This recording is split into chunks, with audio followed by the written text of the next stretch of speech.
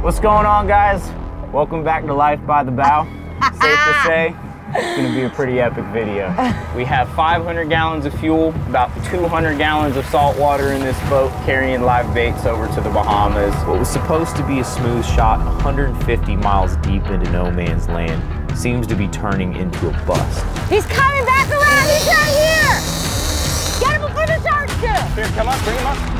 No! Damn! Success stories aren't made by giving up. They're made by the ones that stick it out, and here we are. No! Real! No! No! All right, guys, so today is going to be an adventure. I mean, the weather isn't favorable. We've got my father-in-law and his longtime friend, Mark, and we're gonna be fishing for yellowfin tuna. So the first thing that we're gonna do is catch bait. As you can see, it's pitch black. We're using the Psionics night vision camera, and basically, we're gonna see if we can get the bait. If we can get the bait, that's the key right there. Well, we're gonna anchor. So I was trying to get there early because if people are trying to get out to go fishing, we're gonna have to pull up anchor. So right now we're inside of a deep cut here, and I'm using my sonar to mark the baits, and it looks like we're already seeing some up on screen. I'm gonna turn a corner here where they were yesterday, and this sonar should light up. So we're gonna throw some chum out, see if we can get them behind the boat. Based on what I'm looking at on that sonar, they look like they're here. All right, we're gonna go straight over the side of the boat. They're loaded right now. Yeah, they're loaded all right there, right here. Hopefully this will only take a couple throws. Toss like right there.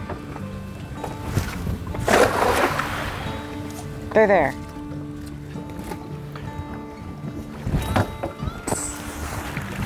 All right, we're going straight into the floor well. Straight right there.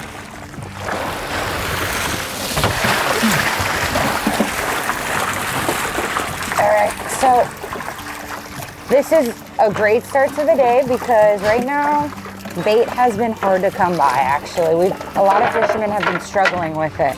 Once the cold fronts come through, all these guys start moving around. All right, here we go.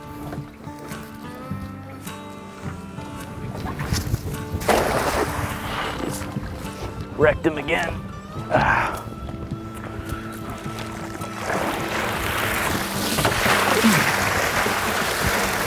All right, let's start transferring some of these to the back wells. Okay, well then why don't you start there and then I'll do that.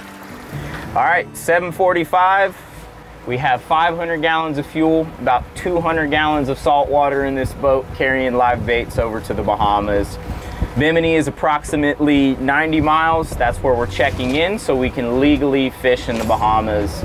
And basically between Bimini and Freeport, which is where we're ending up, that is where we're gonna be fishing for these yellowfin tunas. So this is year number 3 on the trip.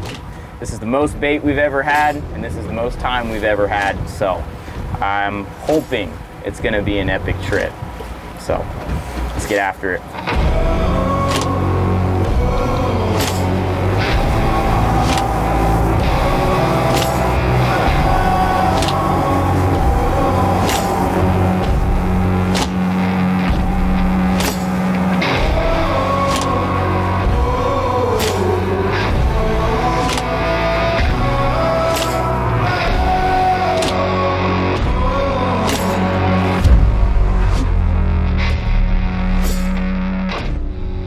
All right, so a huge weight has been lifted off of my shoulders. We're checked into the Bahamas, so legally now we can fish.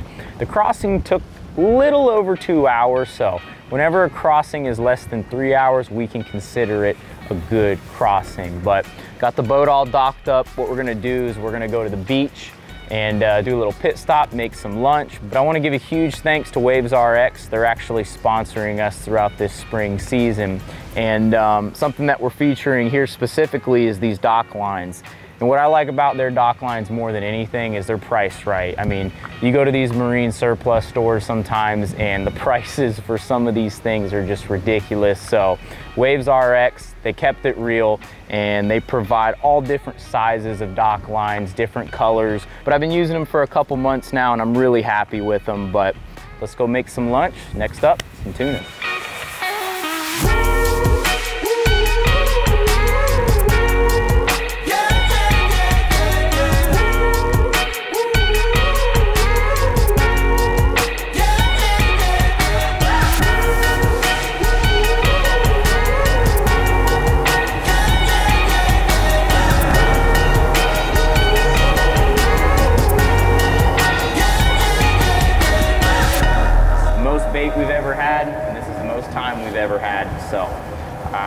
hoping it's gonna be an epic trip.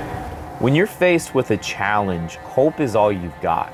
What was supposed to be a smooth shot 150 miles deep into no man's land seems to be turning into a bust. The forecast was inconsistent and the wave heights began to increase. So we decided to do some deep dropping to help pass the time, with fingers crossed in hopes of the weather laying down. As we got tossed around, we pulled up a couple tiny winchman snapper, and I'm frustrated because we've already wasted a lot of time with basically nothing to show for. So I'm thinking to myself, there's no way. I put in all this work. We have more bait than we could ever imagine, so waiting out the weather is not an option.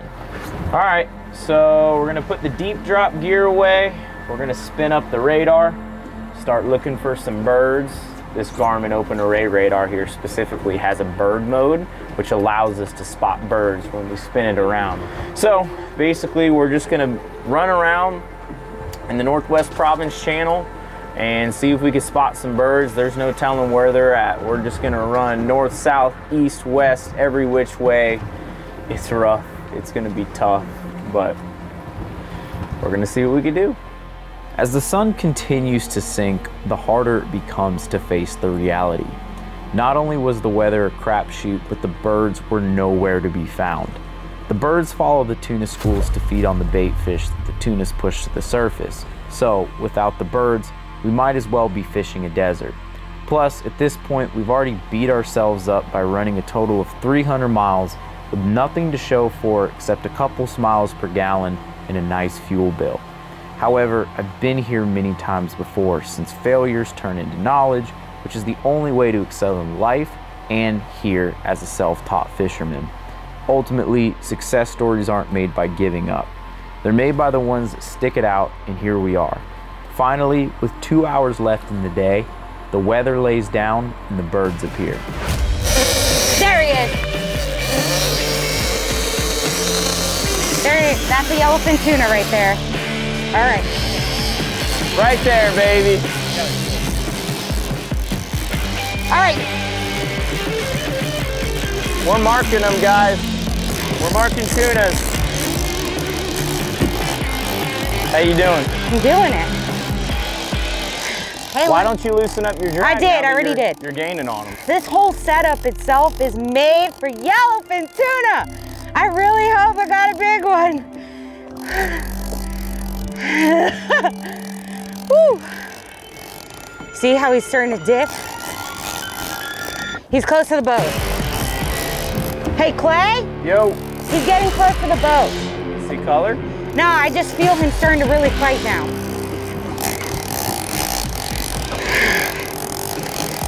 Oh, right here. No! He popped off, I think. No, he didn't. No. Keep reeling. Oh, no, he's on. Keep reeling. Reel, reel, reel, reel.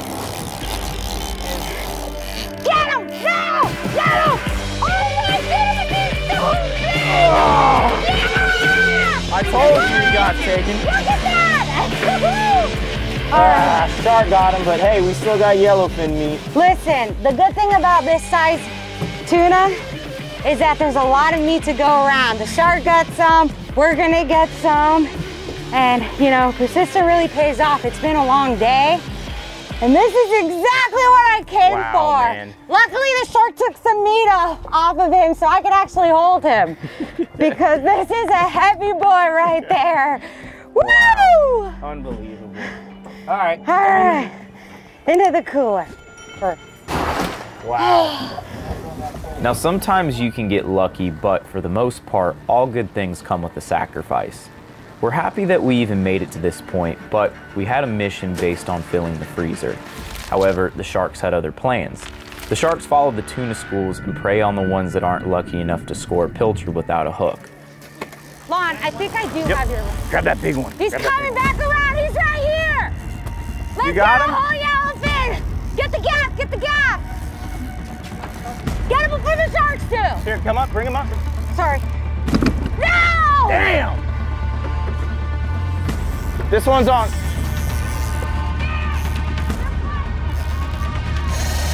We're on, baby! Got another one on. That's a yellowfin right there. It's been a mission. We've been running in the boat all day long, just trying to find these birds. We were just on the verge of giving up. This is why you don't give up right here. Guys, we gotta keep those pilchards flowing. Ah, shark just got him. We tried our hardest to winch down on these fish with no time to spare for the sharks.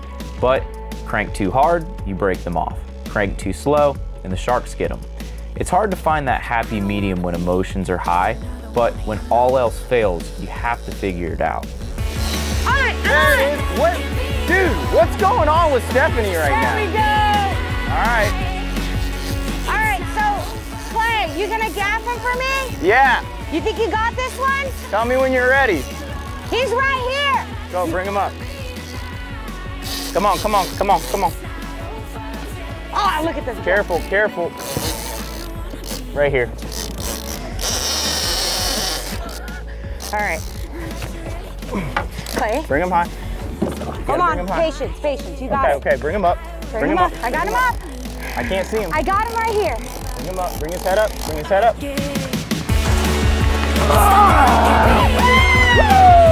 Number 2 for Stephanie, baby. Nice. Let's go on. Where's that gap? Clay, come here. Is it a big one? Yeah. Hurry up. I can't carry him.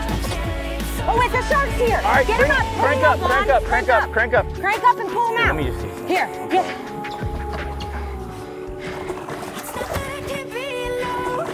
You gotta lay him flat. Go, Clay. You got him. Oh my God. Yeah! Good job, Another one. Talk about a perfect gap shot. Clay, come here. Clay, you get this fish. Hold on. I got the. Can someone move this rod? I'll put him in the box. Hold on, he's just like, all right, let's go. Wait, why don't you try pulling him? I got it, he's here. No, Nah. you can't, it'll pop. Gotta gap him. Come on, Clay. Bring him over. Bring it over. Wait. Just be patient, patient, Okay. patient. Hold on. Get your shot lined up and then come in. There you go. Good job, girl. Get him in. Get him in, get him in. Oh, careful. Y'all have no idea how tough that was. It's like you don't have any time at all. You gotta crank as fast as possible and get them away from the sharks. Now that we have a couple tunas in the box, the tunnel vision opens up. Our nerves come at ease since we accomplished what we set out to do. Mother Nature reveals why we came here, and she defies the greatness based on overcoming a challenge.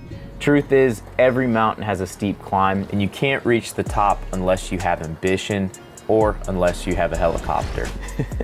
But in all cheesiness aside, I love motivating our viewers regardless if I'm good at it or not. Helping others has always been in my nature, and I love giving back to the world in a positive manner through my passions.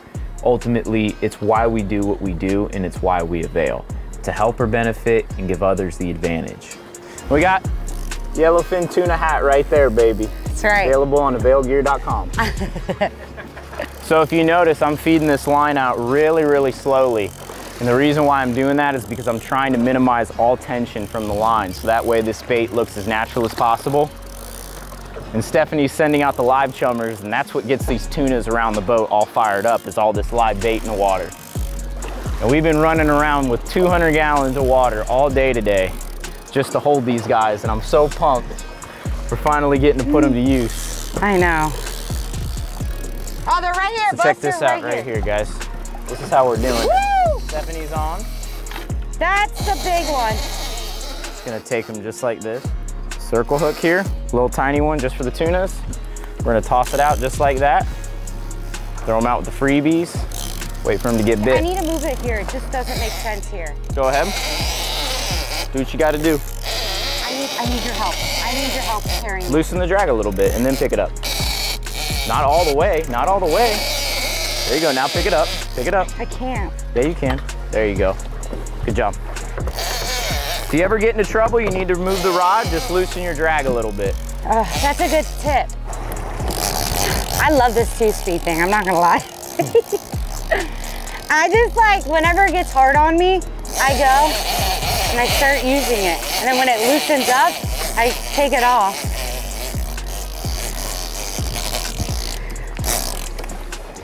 This one is big. Here we go, this is my lucky rod, baby. Clay, do you think this guy's big? Yeah, I'd say he's a decent size. What do you think? Oh, there he is. Damn. Yep. Oh, that's a nice one, Stephanie. Bring it back. Oh, that's a nice one. Get him. Woohoo! Oh, yeah! Look at the size of this one. This is one of the bigger ones too, right there, baby. Woo! Okay. This is my first chance to actually pick one of these things up and film them because it's just been so chaotic, man. But look at that. Ah, I can't even lift them. That's a pretty. Look at me. Look at me. Come on, let me do it. Okay, so that's just the yellowfin tradition for us. Got that, Dad? Ooh, careful.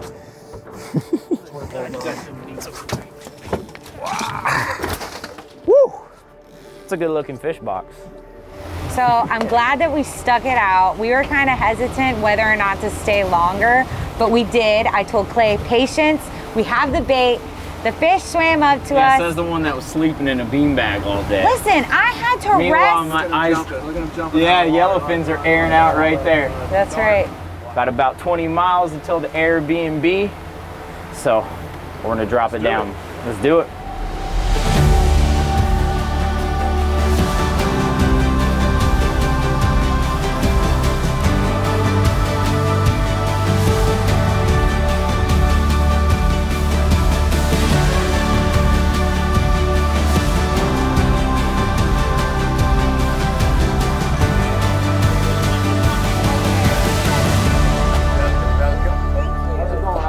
Good, man. Nice to meet you. I was man. the one talking to you. Yeah, I know. Awesome. Listen, question. You guys are YouTubers? Yeah. Yes, sir. I watch you on YouTube. Do you? Yes. That's so cool to I me. watch you guys fishing, and you're so cool. I said, you got your right hand bitch you in there. Yeah. She's Yep. cool as hell. Man. Oh, thank She's the one that you. catches all the fish. So. Yeah, I caught all the fish today.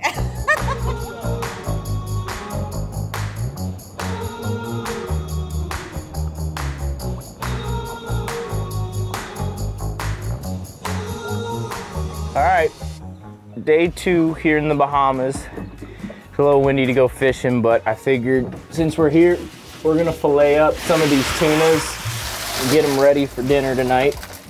This is a nice one right here. And this is probably, I don't know, I would say close to about a 40-pound tuna right here. And we're gonna show you guys how we fillet a big tuna because there's a little bit of a technique to it. So what we're gonna do is we're gonna start right behind his pec fin here.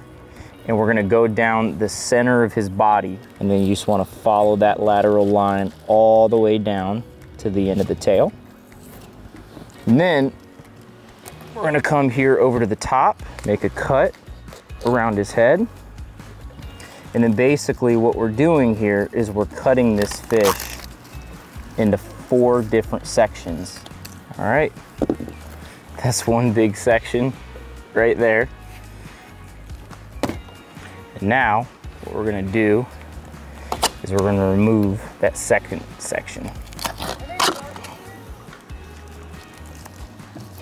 Look at that.